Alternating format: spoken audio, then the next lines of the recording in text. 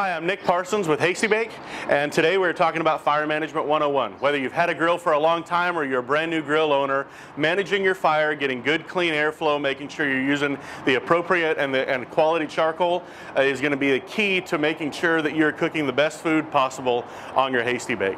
So we're going to roll through some basics of fire management today. Hopefully by the time we're all done, you'll have a lot better understanding of how to burn a clean, efficient fire in your Hasty-Bake and get the best food possible. First thing we're talking about is airflow.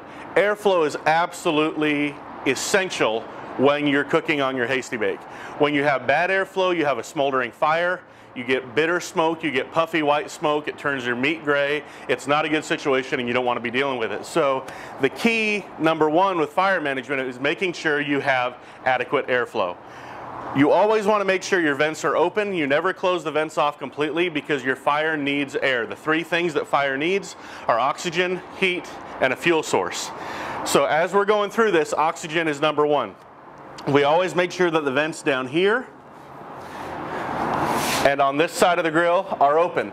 Now, depending on if we're smoking or grilling or how long we're going to be cooking, those vent positions may change, and we'll cover that today. The other thing we want to make sure with airflow is that you're using quality charcoal, you're using quality hardwood for your smoking wood. You don't want to be using the cheapest thing on the shelf. You don't want to be using something that's been exposed to the elements or is old or damp or anything like that. You want good, clean, quality, dry charcoal, dry hardwood that's going to burn incredibly efficiently. The other thing you want to make sure, and as you know, one of the benefits of Hasty-Bake is you have the adjustable firebox.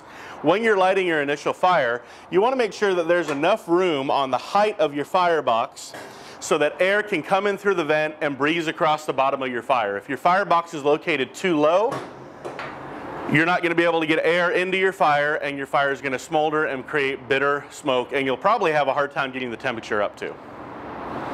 The next thing we're going to talk about is vent adjustments. Every Hasty-Bake is equipped with an intake vent and an exhaust vent located in different positions based on your model.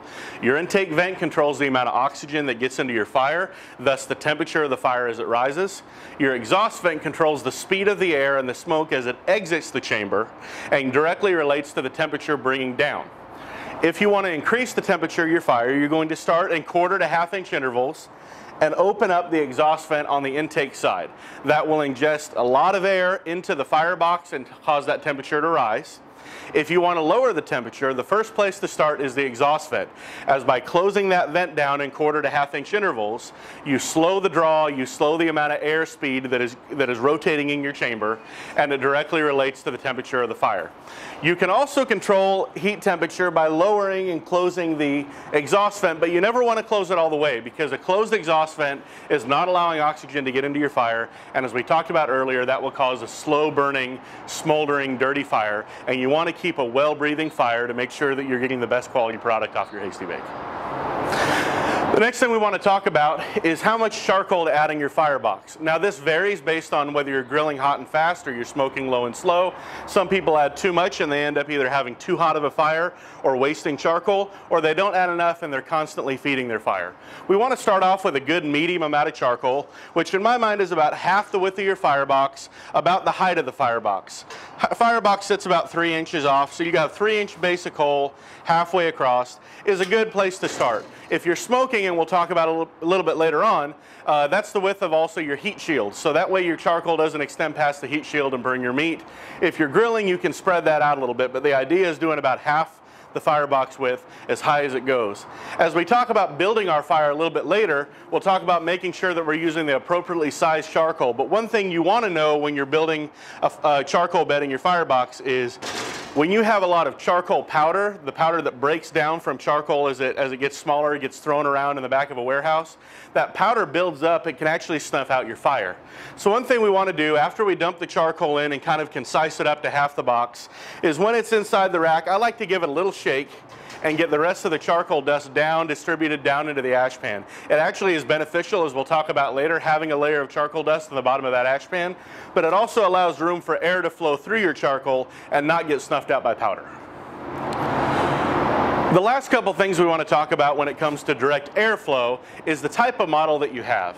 When it comes to gourmet and continental models, you have to realize that the hood has a bifold lid, which has a lot larger opening than the opening on a Legacy.